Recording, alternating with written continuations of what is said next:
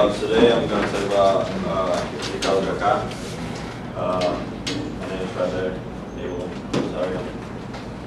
Abel, Rosario. Abel. Ricardo KaKa. Just fun to say. Okay, so his actual name is Ricardo Exison dos Santos Leite. Wow. Dang, that's well, amazing. I can understand why they go with KaKa. I'll explain later on why they call him KaKa, but just know that. He was born in April 22nd, 1982. He's about 33 years old. He's kind of old now for a football player, but soccer player. Oh, yeah, that was a month before I graduated high school, but you can just keep talking now. Oh yeah, he's from Gama, Brazil. Alright, so like I said, he's a professional footballer. He plays attacking midfielder, which is like probably one of the hardest jobs because you have to like be constantly like running back and forth to defense or attacking. His number is number 10. He played in a couple of like teams. He played number 8, but that doesn't matter. His salary is $6.66 million. He's playing now for Orlando City, which is in the MLS, and he's probably like the highest paid, I think, right now in the MLS. Yeah. That's a year? Yeah. Okay. I need to go play a sport. Yeah. So, he played for the Brazilian national team with Ronaldinho, the Brazilian Ronaldo, and all of them. He played for AC Milan, which is in Italy, Real Madrid, which is in Spain, one of the best clubs in the world. Sao Paulo, which is in Brazil, like his local team. And now he's playing for Orlando City, like 45 minutes away. Alright, so I don't know what his name is early stage, but at the age of 8, he started playing for his local team, just like every kid in Brazil, I guess. At the same time, he was playing tennis, but he stopped playing tennis after the Sao Paulo football club, they signed him when he was about 15 years old. 3 years later, when he was like 18, he was in the pool, I guess, and then he felt like go for it, and he had like a serious injury on his neck, and he could have ended his career right there. But he got completely healed after a while. And then after that, he dedicated his life to Christ. In 2003, he was transferred to Milan, where he played with Pirlo, Ronaldinho, Beckham, and other like good players.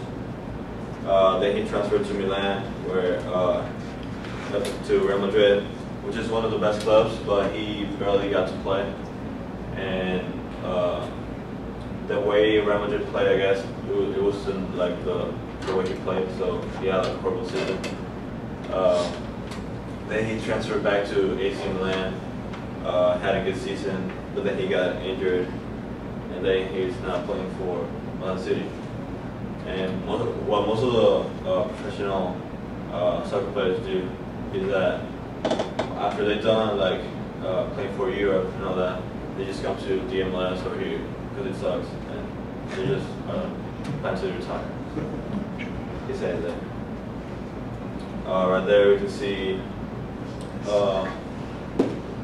that's Ronaldinho, that's Robinho, and that's KaKa when they won the World Cup in 2002 or 4. here's what they call the Ballon d'Or, which is they give it to the best player in the year all around the world. Where is it? Yeah, he was like the best around, and here's like a good picture of how he's just like a really devoted Christian, and this was after they won the championship for Europe. So like everyone is like pissed off, like this is the guy, and he's on the winning team. And he just like took his shirt off and showed that he's Christian. These are the major awards. I'm just gonna name the best ones, I guess, which is the World Cup in 2002. Then for Real Madrid, he won the championship, I guess. And then for the other team, so that's kind of a lot.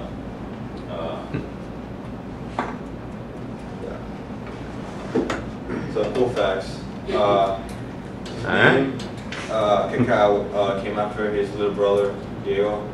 He couldn't pronounce Ricardo, so he just called him KaKa. KaKa in Spanish, or you can say Brazilian, is poop. So it's pretty funny.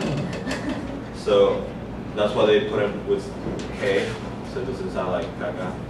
But it's still funny because the narrators on the games, they make fun of him. They just like start like if it's in Spanish, they just pronounce it. Doesn't stand a chance.